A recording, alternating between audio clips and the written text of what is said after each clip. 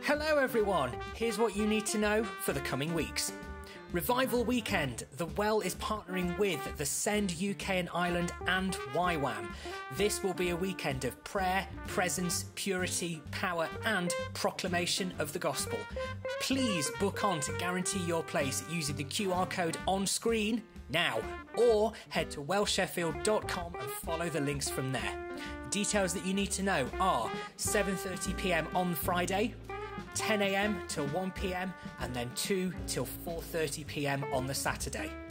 Followed by a Send Experience Night at 7:30 PM led by the Send UK and Ireland at the Well Sheffield. You must book onto this event via the Send website. I repeat, you must book onto this event via the Send website, links to which can be found on the Eventbrite booking page and wellsheffield.com.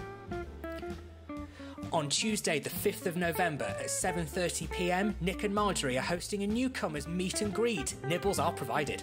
If you can't make that one, don't worry, because there's another one after the morning gathering on Sunday the 24th of November. Baptisms. These, as you can probably see, because there's no pool, have been postponed to Sunday the 24th of November at both gatherings. If you have not been baptised but are thinking about it or have questions about baptisms, then come along to a baptism discovery session. These are being held at the Well on Sunday the 17th of November at 12 PM and 6 PM.